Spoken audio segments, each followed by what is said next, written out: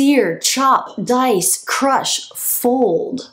There are so many vocabulary words, actions, verbs that we do in the kitchen cooking. Do you know how to fold in an ingredient?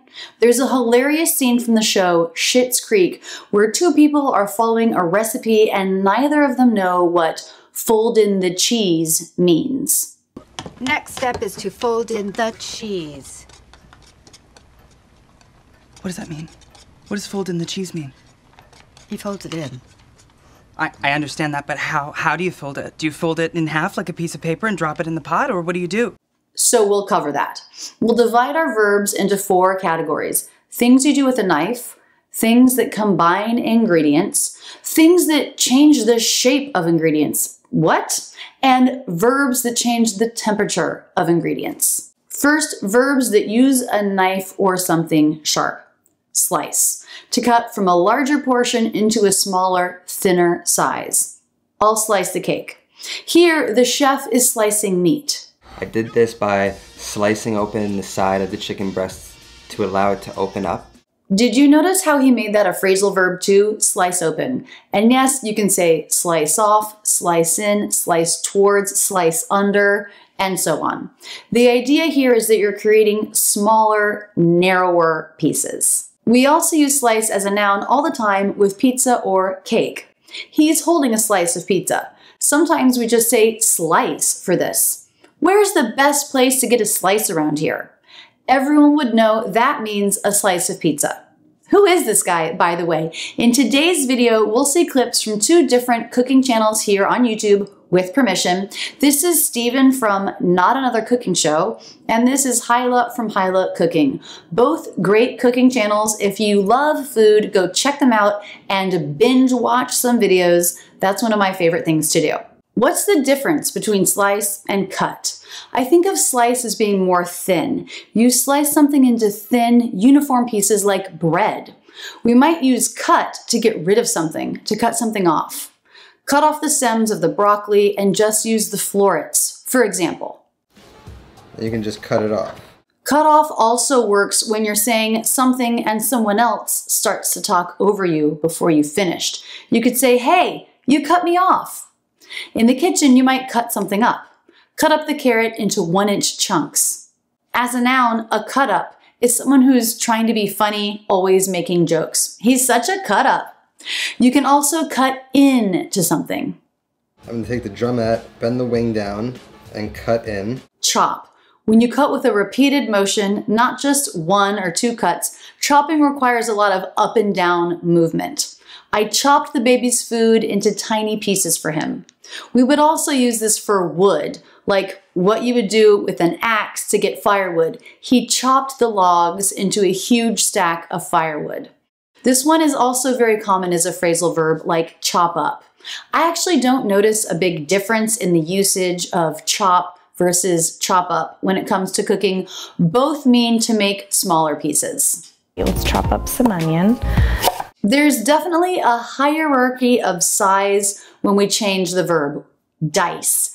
Diced pieces are generally smaller than chopped pieces, and minced pieces are even smaller than diced. So let's look at dice. If you play board games, you know that dice are 6-sided cubes with a certain number of dots on each side. This is an example of where the noun comes from what you get by doing the verb. When you dice a potato, you get little cubes of it that look like dice. Now, if you wanted to dice it smaller, you would just cut thinner planks. Okay, largest to smallest, we have chopped, diced, minced. Mince. I am basically cutting the food into as tiny pieces as I can with a knife. Really strong aromatic flavors like garlic and herbs tend to be minced because getting a big chunk of a really strong flavor in your mouth is not all that great. Mincing helps these potent flavors get more evenly distributed throughout a dish. Of course, you're going to hear it as a phrasal verb to mince up. Okay, so I also minced up some garlic when you weren't looking. Last in this group, we have a verb that we probably use more in relation to hair than food, but even so, you will hear it. It's shave. It means to take off a thin layer. For foods that have a peel or skin or an outer layer of some kind, you might hear it used there. We're just gonna shave the rind off. Watermelon peel is really thick, so we call it a rind. Now, he could have said just as naturally, cut the rind off or slice off the rind. We have a lot of different verbs that we can use when it comes to using your knife. Now, our second category, combining ingredients. Back to our original scene from Schitt's Creek when two people were trying to fold in cheese. When you fold paper, you can do truly amazing things with it. This is my friend Ben, who is just amazing at origami.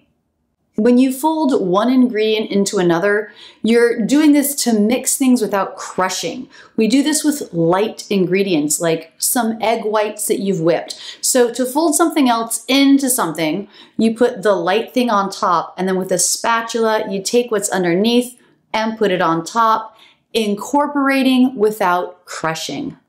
Probably the most common instruction you'll see in a recipe is add, to put one thing with another thing. And I'm gonna add my butternut squash to my broth. Mix is another high-frequency verb when it comes to cooking. With mix, you add ingredients together and then agitate them with a spoon, spatula, maybe a stand mixer, so that the consistency becomes more uniform. So this is different than fold, where we're being a lot more gentle. Mix. Mix in, mix up. Wait, mix up also means to confuse things. A server at a restaurant might say, shoot, I put in the wrong order for the wrong table. I got mixed up. Mix in, mix together. So we're just gonna mix this all together. Beat. This is to stir very quickly and with force. A pair of beaters on an electric mixer can combine wet and dry ingredients together really quickly. Again, the noun beater relates directly to the verb. A non-cooking use, you could say, we beat the team by 2 points. Beat means defeated or won against. It can also mean to hit someone or something with great force, and we use that a lot with up. He got beat up at school. But the idea of hitting food or applying energy to the motion of stirring comes through here. I always beat my eggs before cooking them. I stir them hard and fast. This incorporates air into them to make them fluffy. I'm gonna add salt to one of them and beat it, and the other... A word with a similar meaning is whisk. The object looks pretty similar to beaters, doesn't it? A whisk is good for creating light mixtures and batters. Now we'll learn some other words for stir. Everyone knows stir. Let's dig deeper for some synonyms. And you wanna just start moving it around, breaking it up.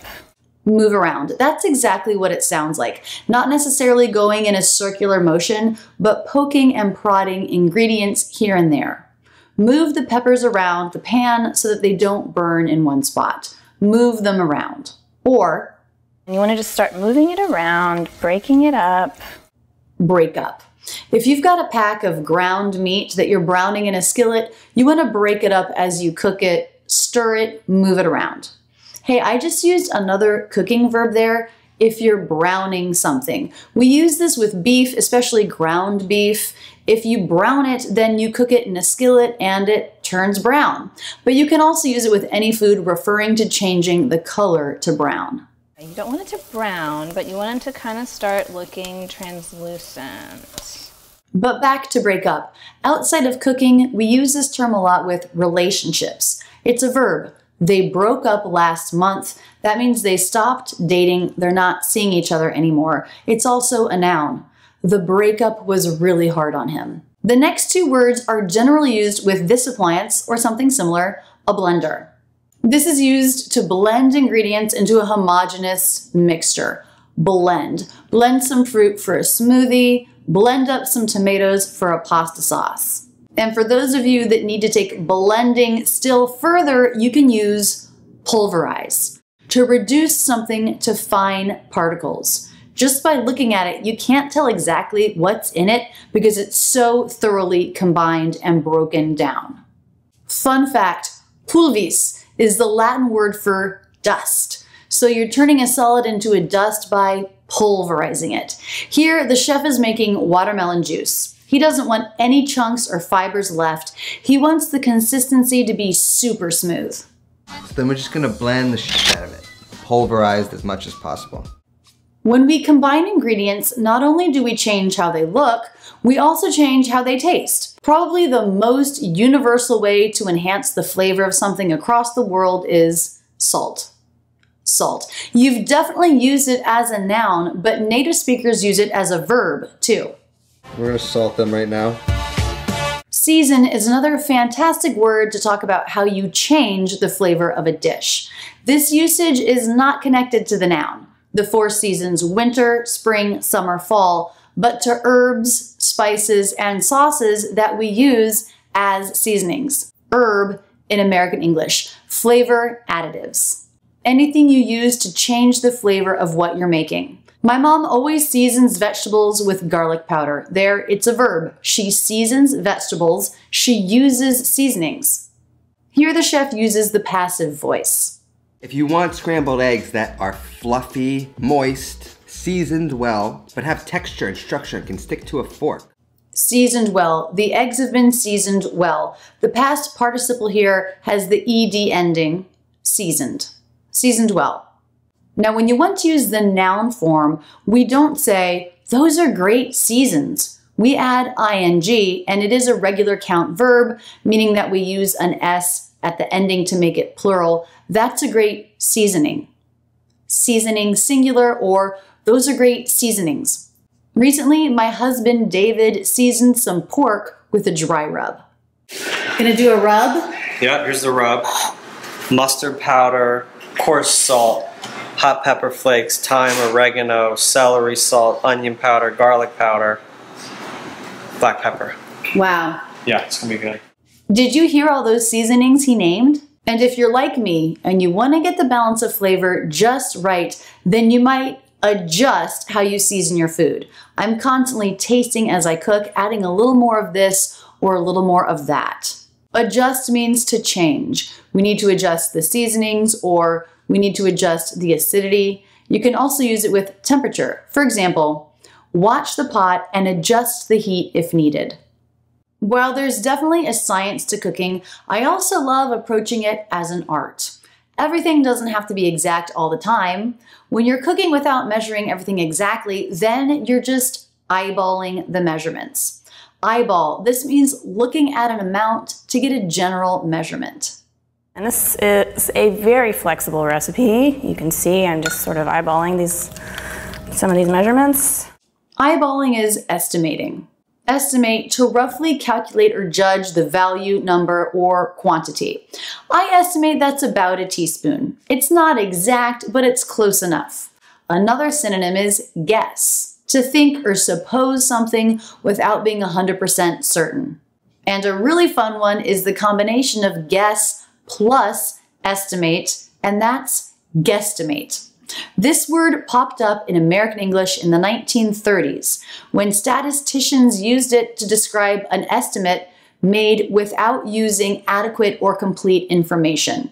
Now you'll hear various forms of it. We have the verb guesstimate, guesstimating. We have guesstimate, the noun, and also guesstimation. If you're into this approach of cooking, you might say, let's go heavy with the cream, meaning let's put more than the recipe calls for. Go heavy with. You can go heavy with all this stuff, especially when you're using flour. You may also hear go heavy on instead of go heavy with. Now the opposite, to go light on. To go light on something is to use slightly less. Let's go light on the sugar in this recipe. One more way to talk about combining ingredients, you've probably used this one to reference a piece of clothing, coat. This is to cover or spread an enclosing layer. Chef Hyla uses coat in passive voice here to show us that all of the pieces of chopped onion need to be completely covered in the oil as it sautés. Make sure it gets coated with all the oil. Part 3, let's look at words that show how we change the shape of something using something other than a knife, a special kitchen tool, gadget, or your bare hand. First, grate. This sounds just like this word, grate. And this is a verb that comes from a noun for the thing called a grater. You can get lots of small pieces or threads by grating something like cheese or potato. Could you grate some cheddar for the tacos? It also shows up as a phrasal verb to grate in. Notice the T here is a flap T linking the two words grate in. And then I'm gonna grate in my onion. If you love baking pastries or cookies, I bet you own some version of this, a rolling pin. You'll use this to flatten something, flatten. Notice that stop T, flatten. With a rolling pin, I began to flatten it. Also, flatten out. Kind of flatten it out a little bit. Remove, to take something away or off. First thing you want to do is remove the tip. Crush, a verb to compress or squeeze or squish. I'm just going to kind of crush it up a little bit, bruise it so the oils release. We use this verb another way. If you want to say that someone is doing an amazing job, doing so well, you could say, you crushed it, or you're crushing that. Actually, my husband said this about a cake I recently made. The icing was unbelievable, so good, and he said, wow, you crushed that. We also use it this way. To have a crush on someone, that means you find the person attractive in a romantic way. He or she is your crush. You can have a crush on your crush, just don't crush your crush. Don't smash the person you like. Smash, to violently or forcefully break something into pieces. Smash two eggs together. My preferred egg cracking method is this Italian grandma style where you smash two eggs together and magically and mysteriously only one egg will crack. Crack. This can happen when you crush or smash something against something else. Crack is a verb and a noun. It's a line on the surface of something where it's split without breaking into separate parts. You can crack an egg, you can crack a nut, and then you'll use that crack to open it up. Pinch off, using your finger to sever or detach something from something else. Trying to use the edge of the shell to sort of pinch off that egg white that sort of hangs there. Juice. We all know this word as a noun, orange juice, apple juice, but have you used it as a verb, to squeeze the liquid out of something? Got my trusty lemon squeezer. I'll just start juicing at least 3 of the limes. There's also this helpful tool for juicing. Take a guess as to what it's called. A juicer. Turns out there are an awful lot of different juicers out there. Spread out, to open, arrange, or place something over an area, like frosting a cake. Spread out the frosting into smooth, even layers. And this waffle batter, because it's thick, you do have to spread it out a little. Or if you're roasting vegetables, you want them to be in a single layer, then you're going to spread them out on the cooking sheet. Roasting, another cooking verb. Something you do in the oven or over fire for vegetables or meat. You usually get a little color, a little browning on them when you cook this way. I just love roasted vegetables. You can also use it to describe yourself if you're really hot. Ugh, it's so hot. I'm just roasting. Scoop. I'm fairly certain that the noun came first here. A scoop or a scooper is a utensil like this, handle, deep bowl to remove something from a container, like an ice cream scoop. In a process known as verbing, the noun can also be used as a verb to scoop. I'm scooping some ice cream for us. I'm gonna scoop about 1/3 of a cup, I would say. As a noun, we also use scoop to mean information. You may have heard the phrase, what's the scoop? That's like, what's going on, what's the information related to some topic that you're already addressing. What's the scoop? Pop.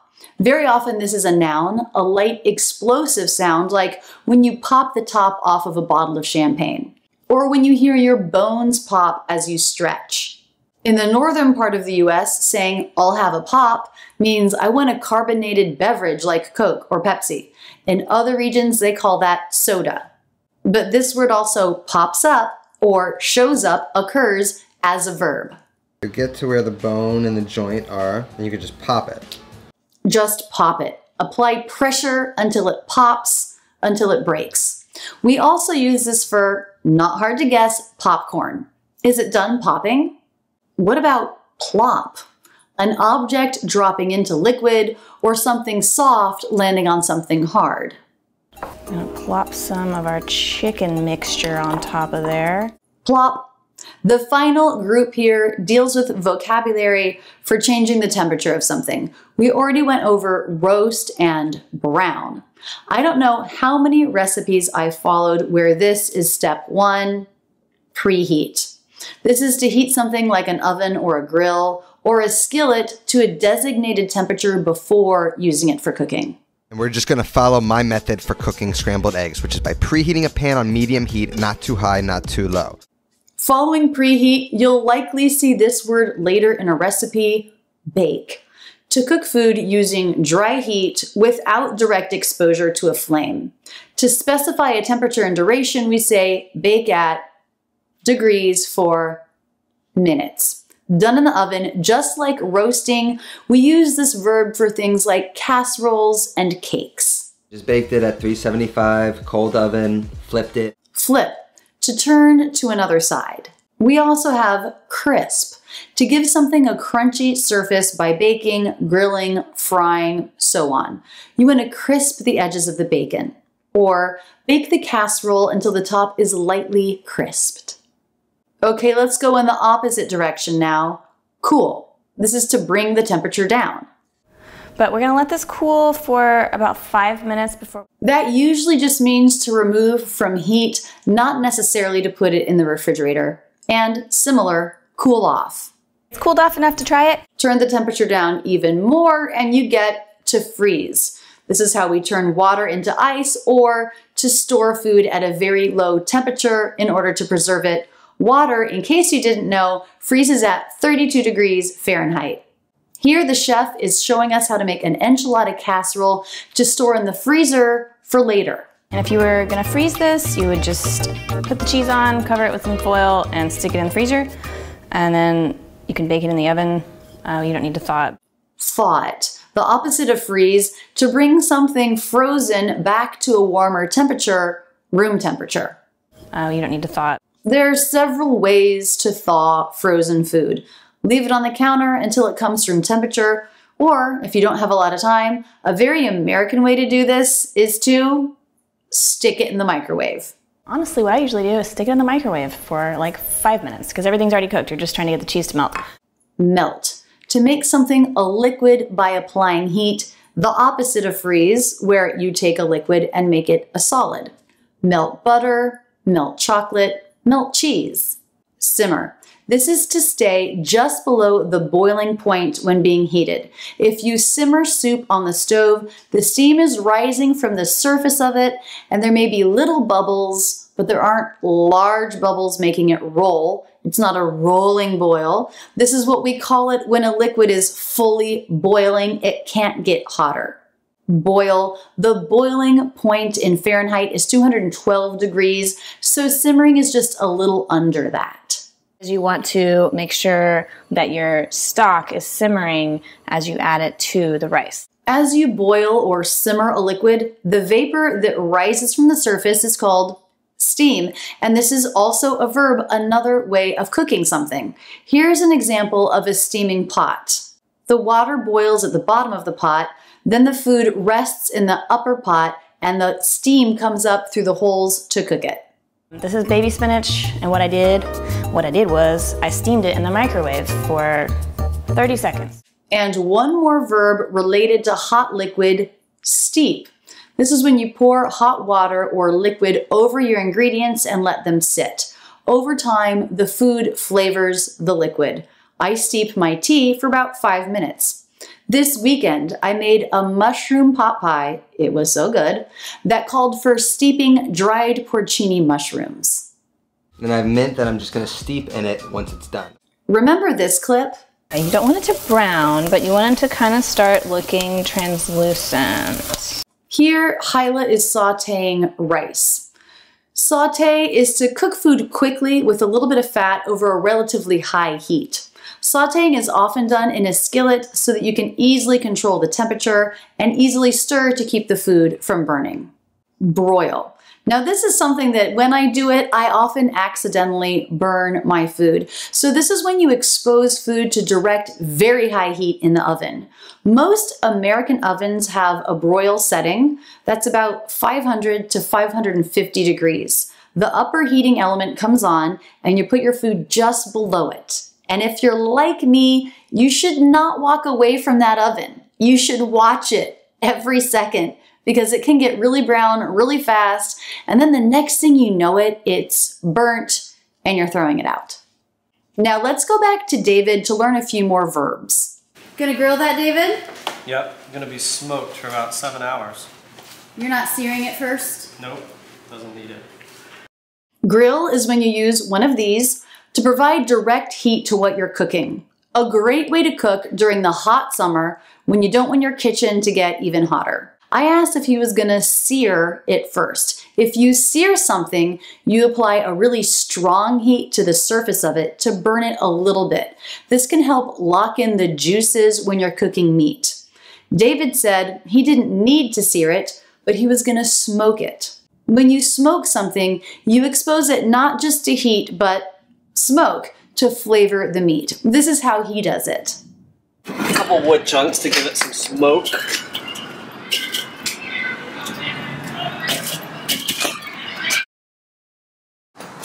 Then the meat has a fat cap on the bottom. So you put that down against the hot coals to kind of keep it protected from cooking too fast. And it goes opposite the coals. Grilling is really usually about direct heat, so the meat being right over top of the coals. Barbecue is more indirect heat, so the smoke is going to kind of waft around past it. And then you'll see the smoke kind of like pass over to that side, and the air kind of starts to go like this because one side is cold, one side is hot. So you can smoke meat in a smoker, but you can also smoke a cigarette. Now, I don't eat meat, but everyone really liked that smoked pork. And I would say it was not just smoked, but it ended up a little bit charred. Char, that's beyond searing, when the outside gets really burnt and blackened. And to wrap up this list, let's go with the safest way to end any cooking activity: turn off. Turn off the heat, turn down the heat, lower the heat, bring down the heat. Turn off as a noun is something that you don't like. For example, the smell of fish sauce is a turn off. It kills my appetite. It can also carry a sexual connotation. If a guy brags a lot, that's a major turn off for me. If you turn off the heat, then you kill the heat. At that point, you're gonna kill the heat. Kill, completely stop something. We can say kill the heat, kill the music, kill the engine, and so on. Okay, I want everyone watching this to put in the comments, what is your favorite thing to cook? And better yet, if you can find a video on YouTube of someone making it, paste that link in too. I love to see what people make and eat. And I'm also pretty hungry right now, so there's that. Thanks for sticking with me. I love teaching English, and I make new videos every week. Be sure to subscribe with notifications on so you never miss a lesson, and keep your learning going right now with this video. That's it, and thanks so much for using Rachel's English.